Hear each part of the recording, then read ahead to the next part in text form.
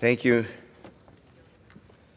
Thank you, Mr. Speaker. I rise today to honor and memorialize the fallen hero, Riverside County Sheriff's Office Deputy Brett Harris, who gave his life serving our communities. Every day, our law enforcement officers say goodbye to their loved ones and go to work to make our community safer no matter the cost. On May 12, 2023, Riverside County Sheriff Deputy Brett Harris was on duty responding to a request for assistance before he was involved in a serious motor vehicle collision that caused him significant and traumatic head injuries.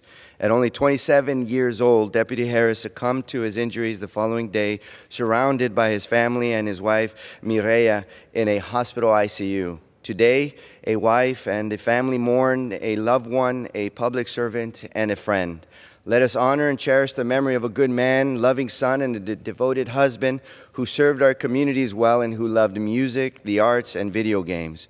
I ask everyone present on the House floor to join me in a moment of silence for Deputy Brett Harris, his family, and every fallen peace officer who has answered the call, put their lives on the line, and sacrificed themselves for our safety.